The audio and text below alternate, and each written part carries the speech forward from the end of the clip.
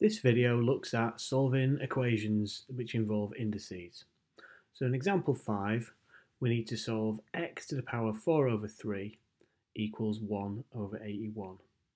Now x to the power 4 over 3 means the cube root of x to the power 4 or the cube root of x to the power 4. So we can rearrange this equation firstly by taking the fourth root. Now the fourth root of 81 is 3, so that means that x to the power 1/3 must equal positive or negative 1/3. And now if we cube both sides of the equation, that'll tell us that x is either positive or negative 1 over 27. So example 6, this is an example of an exponential equation where the unknown is part of the index. And the tip with these questions is to try to make it so that the base numbers are all the same. So looking through this equation, we have 3 different base numbers. We've got 2, 8 and 4. Now in this case, each of those base numbers is a power of 2. So we can rewrite the equation by rewriting each base number as a power of 2 in this case.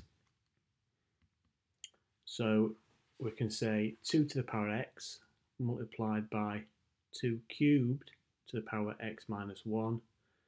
And then the right hand side of the equation, we've got 2 squared to the power of negative 2x. So we've now rewritten the equation so that all the base numbers are powers of 2. We can now use the basic rules for indices to simplify each term. So we get 2 to the power x. The second term we can simplify by multiplying the indices together to give us 2 to the power 3x minus 3. And on the right hand side, do the same thing to get 2 to the power of negative 4x. Now, the left-hand side of the equation can be simplified further.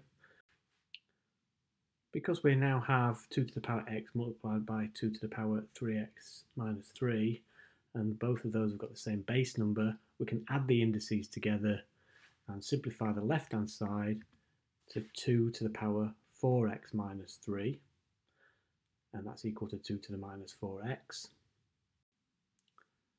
And the only way that 2 to the power 4x minus 3 can be equal to 2 to the power minus 4x is if 4x minus 3 is the same as minus 4x. So we can now reduce that into a linear equation. 4x take away 3 equals negative 4x. And that can be solved just by rearranging to give us 8x equals 3. And therefore x is equal to 3 over 8.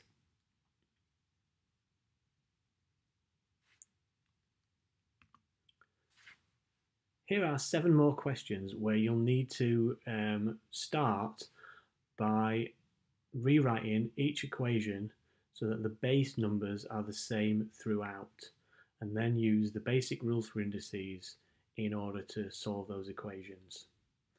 Now the next video will go through the solutions to these questions, so if you attempt to answer these questions and then when you're ready, play the next video to see an explanation of each one.